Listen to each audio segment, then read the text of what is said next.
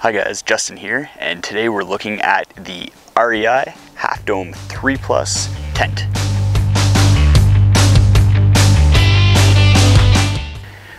Welcome back. So REI designed this tent to be roomy, affordable, good quality, and at a decent price. It's only available at REI and costs $280, but will often go on sale and you'll be able to get it for 20, 25, or 30% off. So first up, let's take a look at how long this tent takes to set up and how easy it is to set up.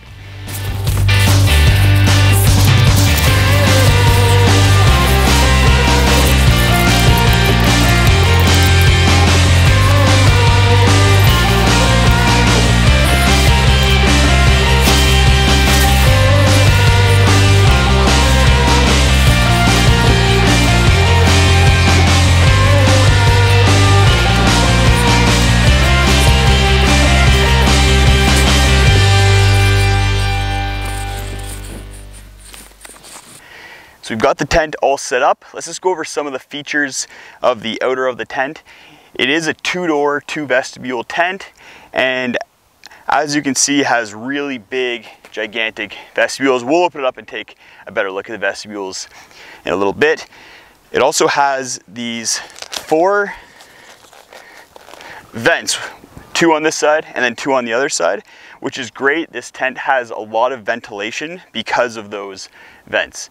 And I've taken this tent on a canoe trip where we're camping on islands on the river, and condensation was barely an issue with this tent at all, while some other tents had a little bit of condensation issue. So a great tent for condensation. The fly is made with a 40 denier nylon, so it's a nylon fly as well as a 70 denier nylon floor. So with the nylon tent fly, I did notice that when it was wet, when I've had this tent out in the rain, you did get some sagging of the fly. To help with that a little bit, there are these side tie-outs that pull the side of the fly a bit more taut, and that's great. Let's just talk about the vestibule a little bit more here. You'll notice that there's actually 2 stakes, one here and one here. And that's great for when you open the door, because if rain's falling down, there's actually overlap of the fly over the door, so you're not going to, if the rain's coming straight down, you're not going to get rain inside of your tent. The downside of that, and something that I really don't like about this design and some of the REI designs in general, is that you need 2 stakes to tie out your fly. So it's just more things that you have to worry about, more stakes that you need to bring, and to me that's kind of a pain. But if you want, there's a lot of flexibility with the vestibule. You can roll up just this one side and have a nice little storage area underneath there, or you can take out that stake entirely and roll the whole vestibule up. All right, so now we get a good look at these doors. We got big teardrop shaped doors here. So the door actually zips all the way to the top on both sides, and you can just tuck this in up here with some of the clips, but you get a big wide open door. And the nice thing is, if you fully unzip it, you're not going to have your door dragging on the ground or getting into any sort of wet mud that may be there. So last thing I want to talk about the outer part of this tent is how it doesn't wind.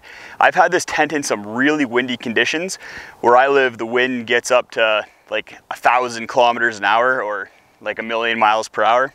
And this thing held up great. It has really strong aluminum thick poles, as well as a hubbed pole design that really adds a lot of structural stability to this tent. And with all the tie-outs, you can put a lot of wind at this tent and it's going to be super stable. So let's take the fly off and take a look at the inner tent, and you can see the pole structure at the same time. All right, so we have the fly off. I tucked the door into the little door pocket up here, which is super convenient and handy. As far as the floor dimensions, the tent is 92 by 80 inches length by width, which is actually perfect width to fit 4 standard 20-inch sleeping pads in. So they advertise this as a 3+ person tent, but I would say it's definitely could be a 4-person tent fairly easily. It's only slightly smaller than the Papa Hubba by MSR, which is advertised as a 4-person tent. So I have a 21.5-inch Sea to Summit Ultralight insulated pad on the far corner there, so you can see there's still tons of space over here. So I'll just hop in. I'm 5'10", So you can get an idea of how much length there is in this tent. So laying down that way, lots of room, and you can see the head space here. I have about that much space above my head when I'm just sitting up. I could actually stand almost fully straight, get changed or anything in this tent. It's gigantic. When I first set the tent up, looking at it from the outside, I was like, all right, like it's a decent sized tent. And then I get inside of it and this thing's a castle. It's massive for a 3+ person tent. As well as some of the features on the inside here, there's 2 pockets at these corners and another pocket at each of the other 2 corners. You can see there's this full mesh top here and more pockets up top. If you are laying down this way, you can get great stargazing up at the stars if that's what you're into. There's no poles blocking your way and there's nice black mesh that you can look through. The mesh of the inner is pretty durable. It's definitely not an ultralight mesh, so you're not gonna have to worry as much about snagging it with zippers and everything. Overall, the whole tent's really durable. I mentioned the 70D nylon floor. The zippers are all super burly. I have no worries about letting people like zip them super aggressively, opening and closing when they're getting in and out of the tent. I lend this tent out to friends because it's just so durable that I have no worries about it at all. You can see the hubbed pole frame here. So you have this orange pole that goes across the top and then standard X frame to the other corners. So I'm gonna sum things up by talking about weight. This tent is 96 ounces, which is actually lighter than the Papa Hubba by MSR, the 4-person tent. And like I said, you can fit 4 people in this tent, no problem. If you do have 4 people, that's a weight of 24 ounces each if you split it up. So you could actually argue that this is an ultralight backpacking tent for 4 people. That's ultra durable. And if you want to have a nice roomy tent with only 3 people in, that's just over 2 pounds each, which is still really reasonable if you're going on a backpacking trip. And then you have the durability that you can easily use this as a car camping tent. If you had a family, I imagine if you had a family, I'm still quite a ways away from that. There's a couple hundred steps between here and there.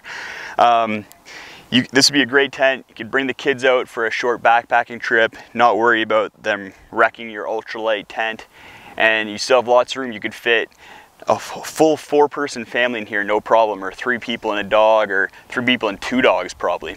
So having used this tent for the last year, I'd say it's a really good buy. I would recommend it. I do recommend it to lots of people who are looking for that kind of car camping slash backpacking tent that's on the cheaper side and lighter, and they really do care about that durability. So yeah, take a look at this tent if that's something you're into. Thanks for watching, guys. If you have any questions about this tent, throw them in the comments below. Smash that like button if you enjoyed this video. I have a couple other REI products that I'm gonna be reviewing soon, so keep an eye out for those. And we'll see you next time.